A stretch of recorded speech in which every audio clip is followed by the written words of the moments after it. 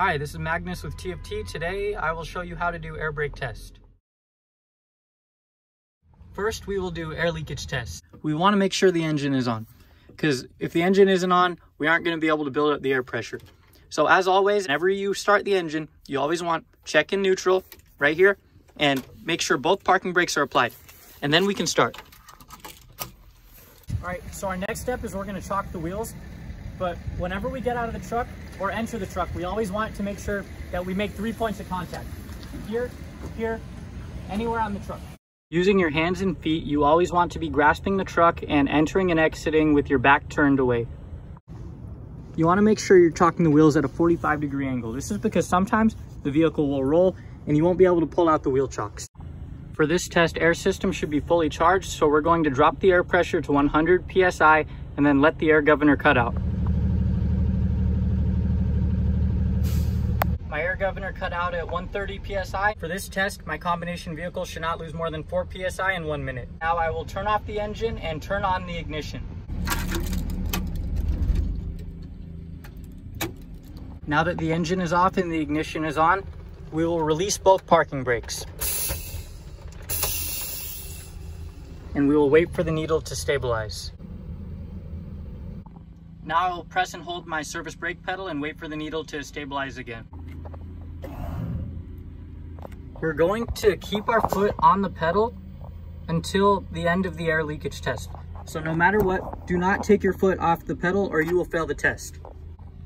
My needle is stabilized at 101 psi. Now I will start my minute. After 1 minute, my air pressure is still 101 psi, meaning my combination vehicle lost 0 psi in 1 minute. This is less than 4 psi in 1 minute, so this is a good test. Now I am doing low system air pressure test. I will pump my service brake pedal until the low air warning light or the buzzer comes on. This should happen no lower than 55 psi. Now it's important that you do this test very slowly, because once the first warning sign comes on, whether it's the warning light or the buzzer, you need to stop pumping the brakes. If you pump the brakes even one more time after the first warning sign comes on, you will fail the test. My low air warning light came on at 62 psi. This is not less than 55 psi, so this is a good test. Now I'm doing emergency spring brake pop-out test. This should happen approximately between 20 and 45 psi. So now I will pump my brakes again until both of my parking brakes pop out. For this test, it's very important that you keep pumping your brakes until both of the parking brakes pop out. If one pops out but the other doesn't, just keep pumping until both of them pop out. Because if one pops out and you say that it's done, then you will fail the test. My parking brakes popped out at 29 psi. This is a good test because 29 is between 20 and 45 psi. Now we will safe start the engine and remove the wheel chocks.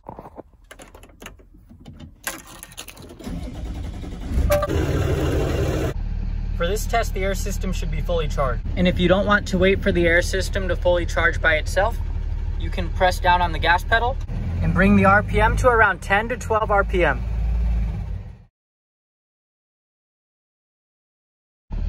Now I am doing truck and trailer parking brake test.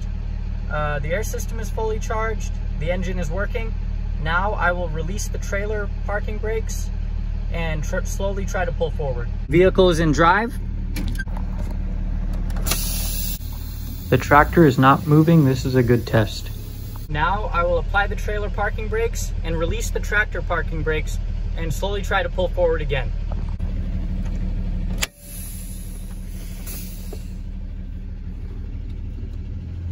The trailer is not moving. This is a good test. Final air brake test, I will do service brake check. Engine is working. Vehicle is in drive. I will release both parking brakes and slowly try to pull forward. And I will push the service brake pedal until my vehicle comes to a stop.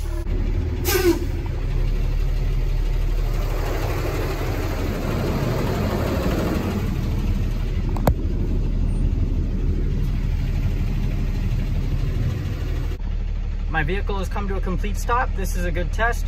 My air brake test is done. My pre-trip is done.